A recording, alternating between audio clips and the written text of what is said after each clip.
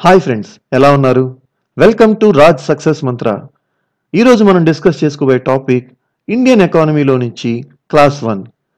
ఇది ఏపీపీఎస్సి, టీఎస్పీఎస్సితో పాటు ఇతర ఎగ్జామ్స్కి ప్రిపేర్ అయ్యే వాళ్ళకు కూడా ఉపయోగపడుతుంది. ఇంకెందుకు ఆలస్యం, మనం టాపిక్లోకి వెళ్దాం. నా పేరు రాజేష్ అండి, అండ్ మీరు చూస్తున్నారు రాజ్ సక్సెస్ మంత్ర ఛానల్. మనలో చాలామంది ఎకానమీ సబ్జెక్ట్ని హార్డ్గా ఫీల్ అవుతూ ఉంటాం.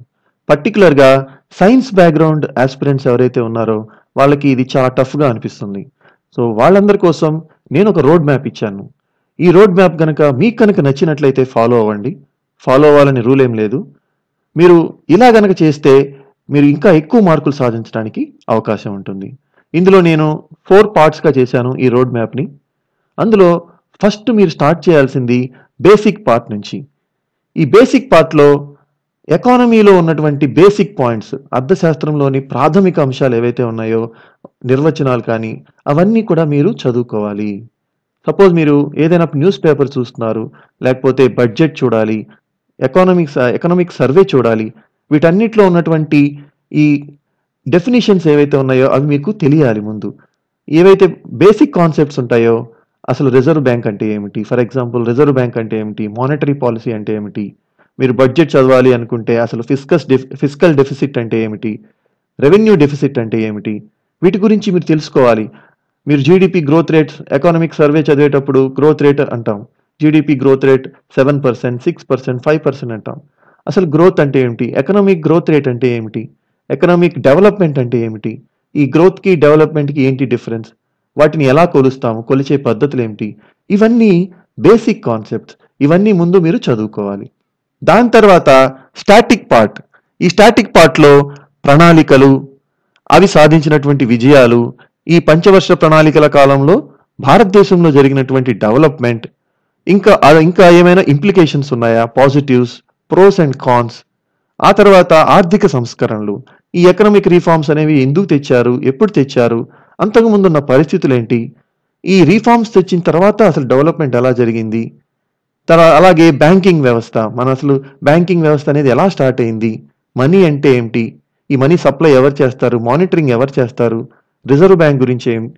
సో ఇలాంటివన్నీ మీరు స్టాటిక్ పార్ట్లో చదువుకోవాలి. ఆ తర్వాత ఇవన్నీ చదువుకున్న తర్వాత ఈ బేసిక్ కాన్సెప్ట్తో కనుక మీరు స్టాటిక్ పార్ట్స్ చదువుకోగలిగితే, ఆ తర్వాత మీరు డైనమిక్ పార్ట్లో ఆర్థిక సర్వే, బడ్జెట్, ప్రభుత్వ పథకాల గురించి చదివితే మీకు సంపూర్ణమైనటువంటి అవగాహన వస్తుంది.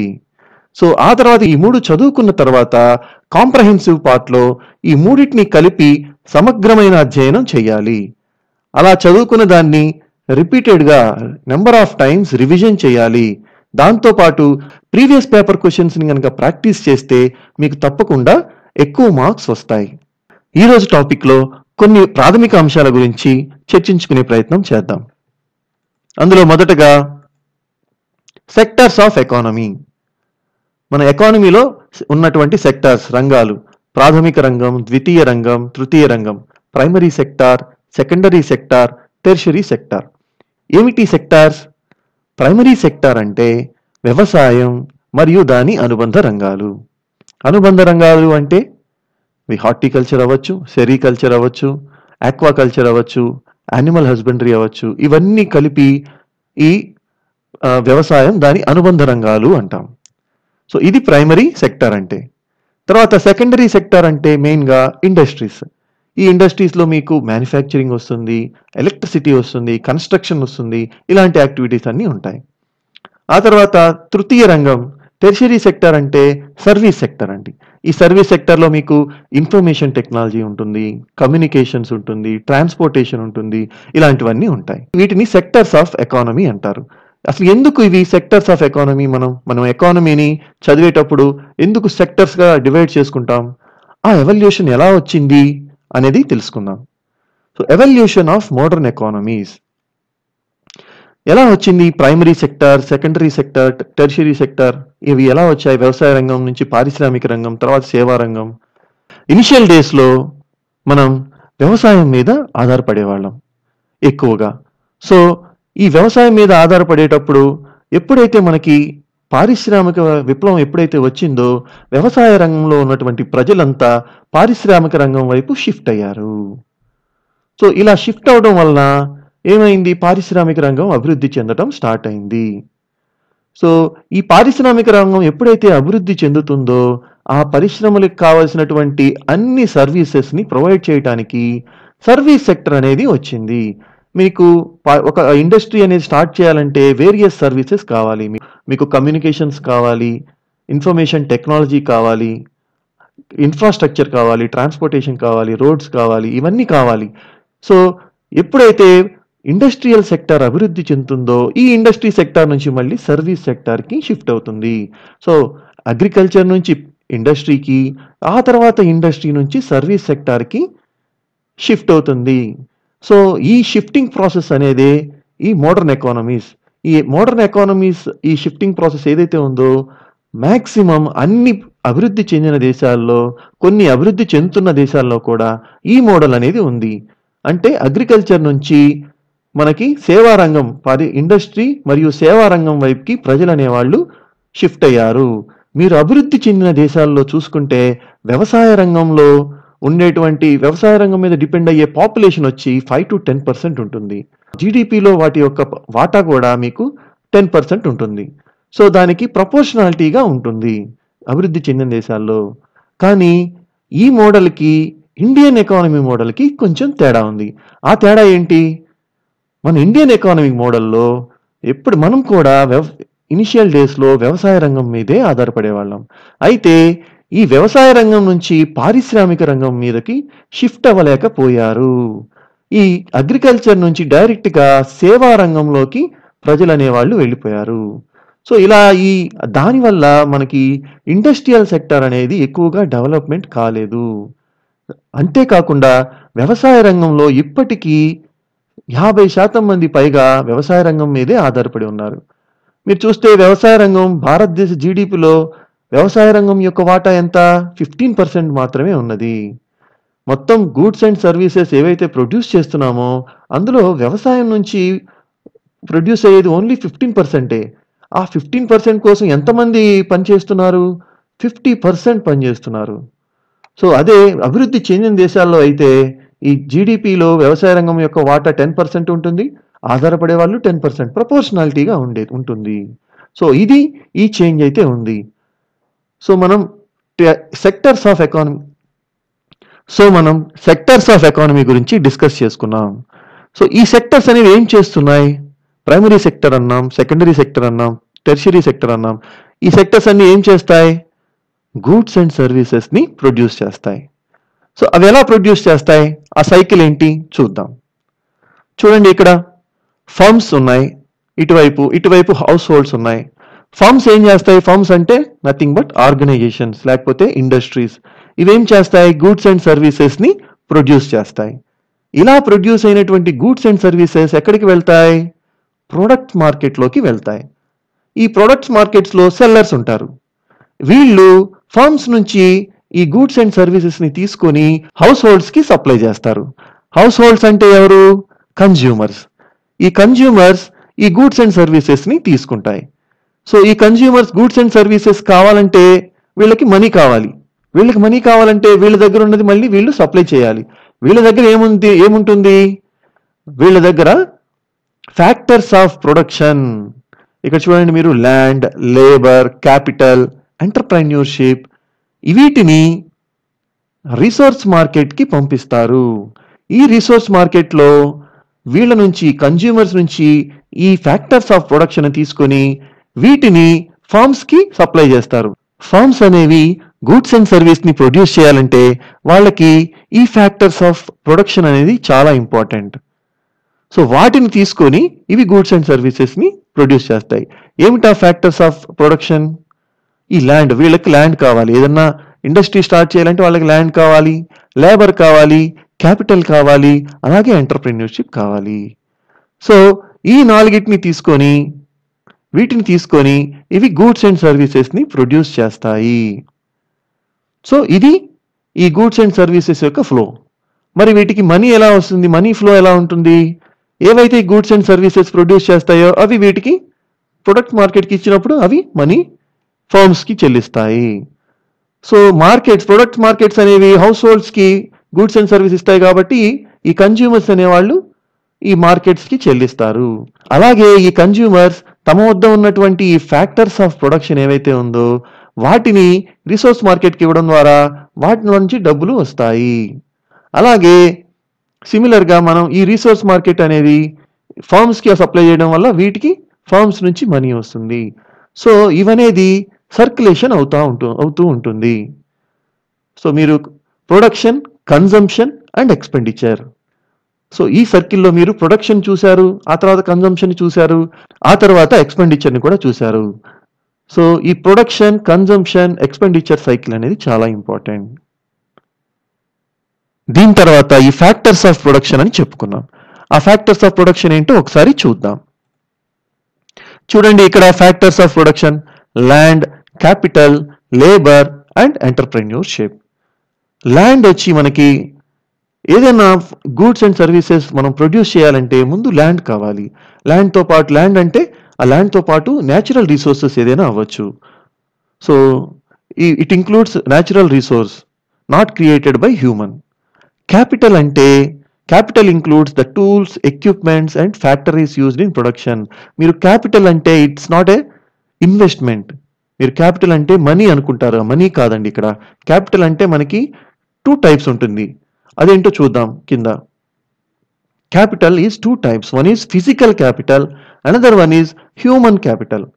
ఫిజికల్ క్యాపిటల్ అంటే మనకి ఏవైతే గూడ్స్ అండ్ సర్వీసెస్ ప్రొడ్యూస్ చేయాలో వాటికి అవసరమైనటువంటి టూల్స్. ఇక్కడ చూడండి ఎన్నో టూల్స్ ఉన్నాయి. టూల్స్ అండ్ ఎక్విప్మెంట్స్ ఏవైనా అవ్వచ్చు. సో వాటిని ప్రొడ్యూస్ చేయాలి, మిషనరీ అవ్వచ్చు. వీటన్నిటిని ఫిజికల్ క్యాపిటల్ అంటారు, ఫిజికల్ క్యాపిటల్ అంటాం. అలాగే హ్యూమన్ క్యాపిటల్, మన దగ్గర ఎక్విప్మెంట్స్ ఉన్నాయి, వేరియస్ టూల్స్ ఉన్నాయి, కానీ వాటిని ఆపరేట్ చేసేవాళ్ళు కావాలి కదా. సో వాటిని ఆపరేట్ చేసేవాళ్ళు చాలా ఇంపార్టెంట్. మనకి ఉన్నటువంటి అన్ని ఫ్యాక్టర్స్ ఆఫ్ ప్రొడక్షన్లో ఈ హ్యూమన్ క్యాపిటల్ అనేది చాలా ఇంపార్టెంట్. ఈ హ్యూమన్ క్యాపిటల్ అనేది సరిగ్గా లేకపోతే మిగిలినవన్నీ ఉన్నా కూడా యూస్లెస్ అయిపోతుంది. సో ఈ హ్యూమన్ క్యాపిటల్ అనేది చాలా ఇంపార్టెంట్. ఈ హ్యూమన్ క్యాపిటల్ అంటే ఏమవుతుంది? వాటన్నిటిని ఉపయోగించుకునే తెలివి, the knowledge of how to make things. వాటిని ఎలా ప్రొడ్యూస్ చేయాలి, ఆ ఎక్విప్మెంట్ని ఎలా ఆపరేట్ చేయాలి, ఇవన్నీ తెలిసినటువంటి స్కిల్డ్ పర్సన్స్ కావాలి.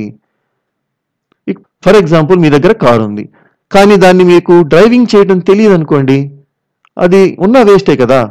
అలాగే కంప్యూటర్ ఉంది, ల్యాప్టాప్ ఉంది, దాన్ని ఎలా ఆపరేట్ చేయాలో తెలియకపోతే అది ఉన్న వేస్టే కదా. సో హ్యూమన్ క్యాపిటల్ అనేది చాలా ఇంపార్టెంట్ అండి. అన్ని ఫ్యాక్టర్స్ ఆఫ్ ప్రొడక్షన్లో ఈ హ్యూమన్ క్యాపిటల్ అనేది ఇంపార్టెంట్. ఈ హ్యూమన్ క్యాపిటల్ మీద అందుకే అన్ని దేశాలు చాలా ఖర్చు పెడుతూ ఉంటాయి. ఎలా ఖర్చు పెడుతుంటాయి చూడండి. ఎడ్యుకేషన్, మనకి ప్రాపర్గా ఎడ్యుకేషన్ ఉంటే వాళ్ళ యొక్క స్కిల్స్ని పెంచవచ్చు. అలాగే హెల్త్, సో ఎవరైతే స్కిల్స్ ఉంటాయో వాళ్ళందరికీ హెల్త్ ప్రొవైడ్ చేయాలి. సో వీళ్ళందరూ హెల్తీగా ఉంటేనే ప్రొడక్షన్లో వీళ్ళు ఎక్కువగా యాక్టివ్గా పార్టిసిపేట్ చేయగలరు. అలాగే స్కిల్ డెవలప్మెంట్, ఏవైతే కొత్త కొత్త టెక్నాలజీస్ వస్తాయో వాటన్నిటిని అప్డేట్ చేయడానికి ఈ స్కిల్ డెవలప్మెంట్ అనేది కావాలి. ఆ తర్వాత థర్డ్ వన్ వచ్చి లేబర్. ఈ లేబర్ అంటే ఫిజికల్ లేబర్ అండి. ఇందాక మనం ఏం చెప్పుకున్నాం, సాంకేతిక నిపుణులు, వాటి గురించి చెప్పుకున్నాం. ఇక్కడ includes people with all their efforts and abilities. ఆ తర్వాత ఎంటర్ప్రెన్యూర్షిప్ అంటే ఆ సంస్థను నడిపించేటువంటి, సూపర్వైజ్ చేసేటువంటి ఎంటర్ప్రెన్యూర్స్ అనేవాళ్ళు కావాలి. ఇక్కడ చూడండి, ఒక ఎగ్జాంపుల్ డిస్కస్ చేసుకుందాం. ఇక్కడ ఒక స్ట్రాబెర్రీ ఫార్మ్ ఉంది. ఫ్యాక్టర్ వన్ ఎవరు? లేబర్. ఇక్కడ ఈ లేబర్ ఏం చేస్తున్నారు? ఈ స్ట్రాబెర్రీస్ ఏవైతే ఉన్నాయో వాటన్నిటిని కోయడం, అలాగే వీటన్నిటిని దున్నటం. ఇనిషియల్గా దున్నడానికి కావాలి కదా లేబర్. సో దానికి లేబర్ కావాలి, ఫ్యాక్టర్ 1 కావాలి. ఫ్యాక్టర్ 2 ఏంటి? అసలు ఇది పండించడానికి నేల కావాలి కదా. సో ఆ భూమి ఫ్యాక్టర్ 2. ఫ్యాక్టర్ 3 ఏంటి? క్యాపిటల్. ఈ క్యాపిటల్ అంటే 2 Capitals, physical capital, human capital. ఇక్కడ చూడండి, ఇక్కడ ట్రాక్టర్ ఉంది. ఈ ట్రాక్టర్ తోటి ముందు దున్నాలి కదా, ఆ దున్నడం తెలియాలి, ఆ స్కిల్డ్ పర్సన్స్ తెలియాలి, అది ఫ్యాక్టర్ 3. ఆ తర్వాత వీటన్నిటిని మానిటర్ చేయడానికి ఎంటర్ప్రెన్యూర్షిప్ కావాలి. సో ఇవండి ఫ్యాక్టర్స్ ఆఫ్ ప్రొడక్షన్. అలాగే ఈ ఫ్యాక్టర్స్ ఆఫ్ ప్రొడక్షన్ నుంచి ఫ్యాక్టర్స్ ఆఫ్ ఇన్కమ్ ఉంది.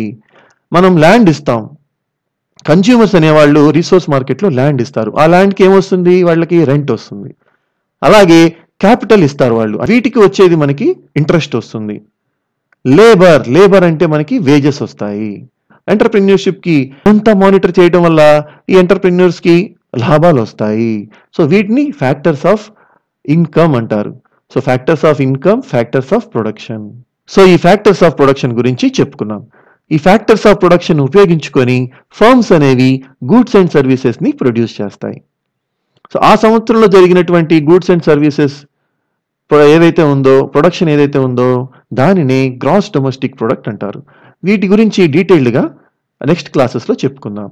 సో దాన్ని ఆ సంవత్సరం క్యాలిక్యులేట్ చేస్తారు. ఎంత ప్రొడ్యూస్ అయింది ఈ గూడ్స్ అండ్ సర్వీసెస్, ఈ సంవత్సరం ఎంత ప్రొడ్యూస్ అయినాయి అనేది చూస్తారు. దాని తర్వాత ప్రీవియస్ ఇయర్ కన్నా ఈ సంవత్సరం ఎంత ఎక్కువగా ప్రొడ్యూస్ చేశాం దానిని గ్రోత్ రేట్ అంటాం, ఎకనామిక్ గ్రోత్ అంటాం, దాన్ని ఈ ఆర్థిక వృద్ధి అంటాం. అలాగే ఆర్థిక అభివృద్ధి. సో ఆర్థిక వృద్ధి అంటే ఏమిటి, ఆర్థిక అభివృద్ధి అంటే ఏమిటి, ఇవి తెలుసుకునే ప్రయత్నం చేద్దాం. చూడండి, ఇక్కడ రెండింటికి డిఫరెన్స్ ఉన్నాయి. Economic growth versus economic development. Economic growth అంటే గూడ్స్ అండ్ సర్వీసెస్ ని మనం ఏవైతే ప్రొడ్యూస్ చేస్తామో వాటిలో ఉన్నటువంటి పెరుగుదలను సూచిస్తుంది.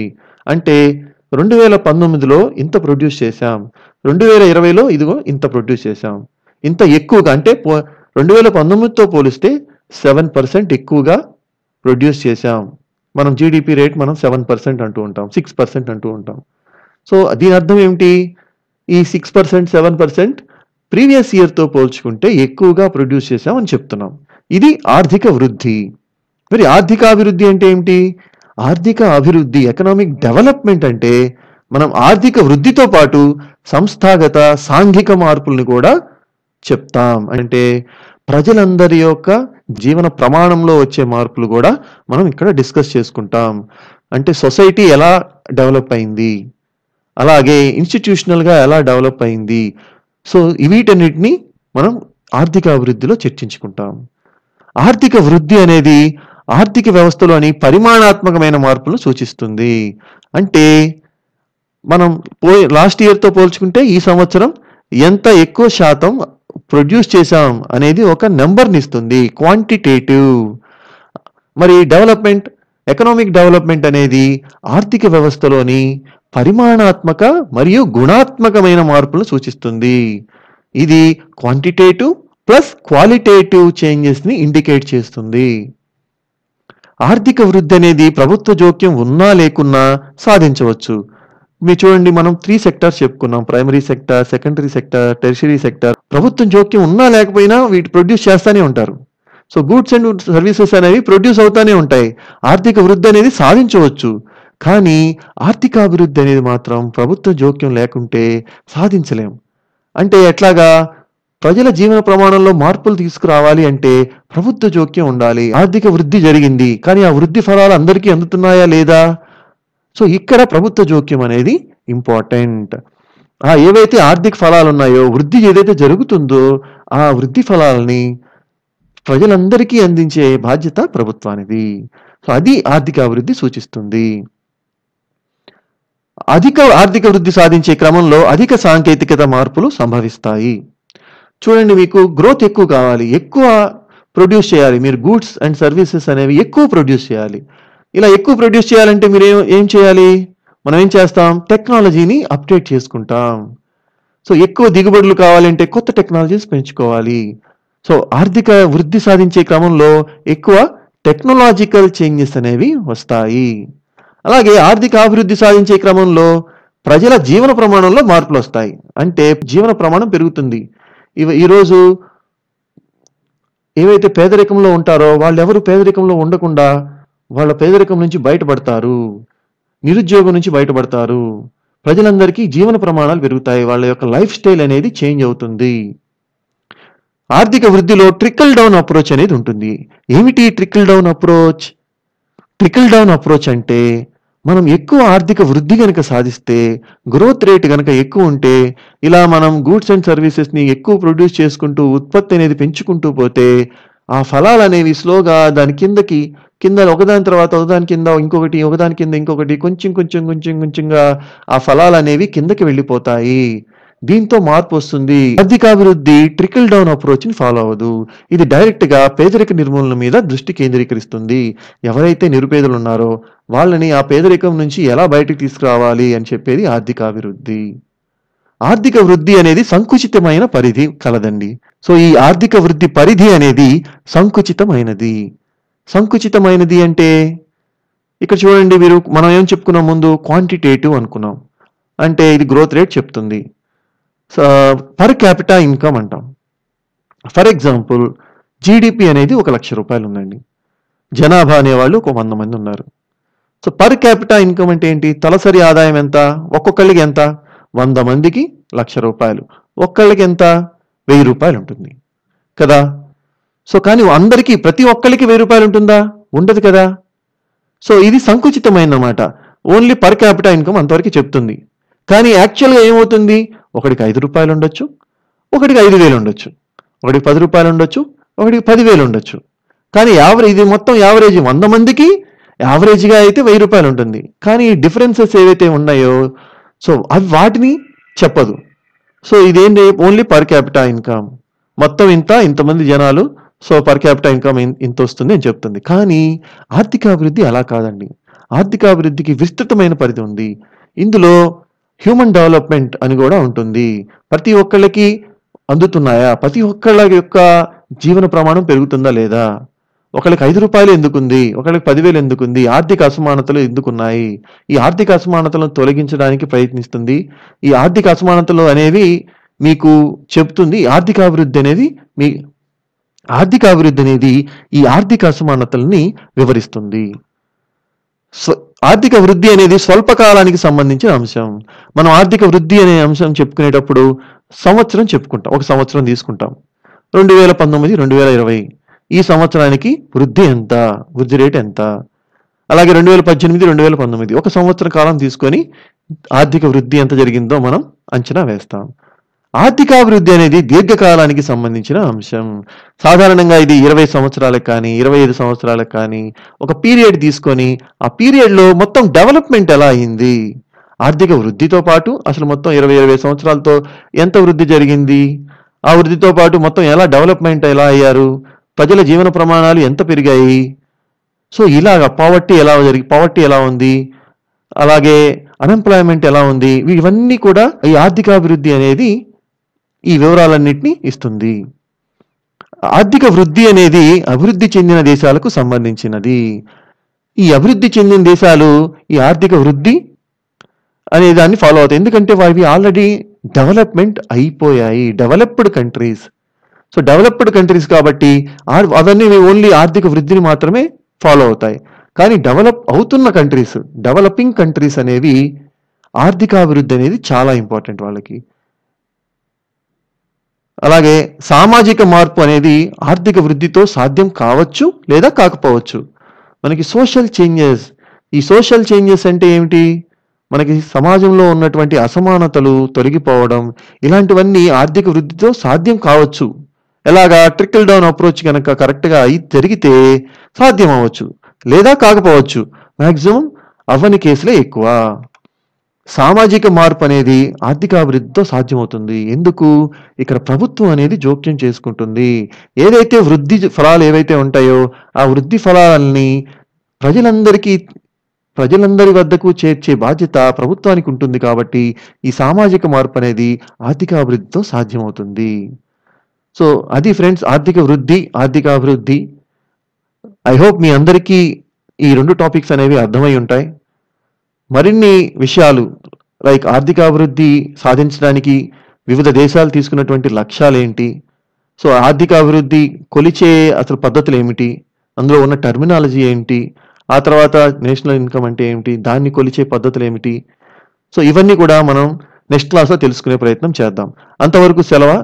Bye friends. జై హింద్.